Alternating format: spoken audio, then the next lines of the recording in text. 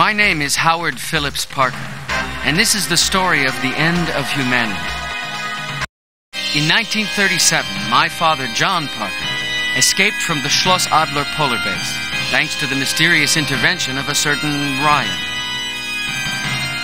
No one believed his story of the Prisoners of Ice. He married, and I was born just before the world plunged into chaos. It was then that my father decided to impart all his knowledge to me.